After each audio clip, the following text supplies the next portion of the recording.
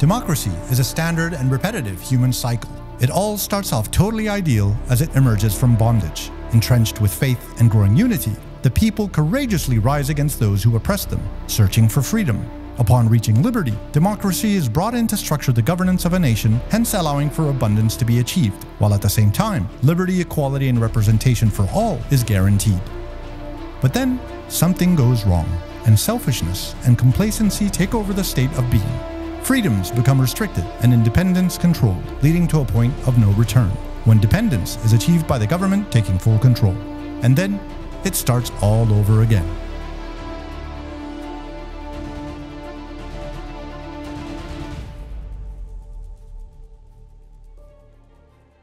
In today's modern era, many nations lay claim to the title, the most successful democracy in the world. The United States, United Kingdom, Germany, and Japan would be a few of these.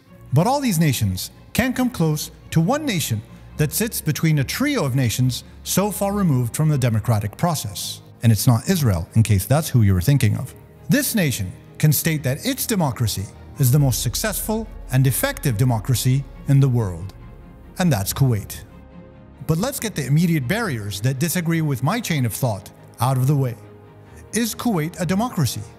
Yes, it is a form of a democratic nation that affords citizen participation, equality, transparency, regular and fair elections, economic freedom, and a Bill of Rights within a simple yet advanced constitution. But Kuwait has an emir, you'd say, an executive monarch with significant power. Yes, but so did the United Kingdom late into the 19th century. They had a powerful king. Did that make their democracy defunct? Or in the United States, when democracy didn't afford equality to all, neither women nor minorities could vote. Was the USA not a democracy until all could vote? I believe you would agree that regardless of these opposing conditions, these nations were still pretty much democracies. Kuwait, unbeknownst to the world, has a democracy that does what no other highly respected democracy does. It efficiently and expeditiously, from both a time and action perspective, relays the will of the people onto those in power like no other nation. If the people's will is to have no taxes, then there will be no taxes. If the people want to retire early while also being paid a life-changing grant, then so be it. It can be done. If the people want to have more vacation time or travel accompanying a sick relative at the nation's expense, then it is done.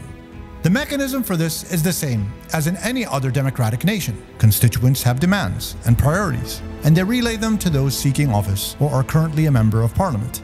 The members of parliament, MPs, will push for this agenda in any way, shape, or form so that their constituents are both happy and content when elections come round again. Two things can happen if the needs of the constituents are not realized. The first is that the politician who had not delivered on his promises to his constituents will fail at the upcoming elections. But the more applicable reality is when the MP makes sure that the requests and demands of his constituency are met favorably by the various executive arms of government. If they aren't game, then their respected minister will face interrogation, pressure to either succumb to the demands of the MP and the expectations of his constituency, or else face a no-confidence vote. Over the last 10 years, holding government ministers accountable for their lack of submission to MPs' demands is reflected in the huge number of ministerial politicized interrogations that have taken place, 65 in total, meaning that each year, 6 to 7 ministers were questioned aggressively to answer for their performance or lack thereof. How many nations can claim that their democratic system is as efficient when it comes to the will of their people? Do constituencies around the democratic world even come close to the power that Kuwaitis yield through their democratic rights? Kuwait, in fact, is so democratic that it votes more often than any nation around the world. Over the last 20 years, Kuwait has had 11 parliamentary elections, meaning that every 20 months, Kuwaiti citizens celebrate their so-called democratic wedding by voting for new members who are to represent them. Woe unto those who did not deliver on their promises and duties. The reality is that Kuwait's voters are so powerful that they can, will, and have stopped the development of a nation in order for them to benefit from tapping into the nation's wealth and fiscal planning, regardless of the substantial welfare conditions that they actually enjoy and have enjoyed throughout its short history. For them, priorities are all about the here and now, and democracy is there to serve this purpose. Who cares about the country or the future?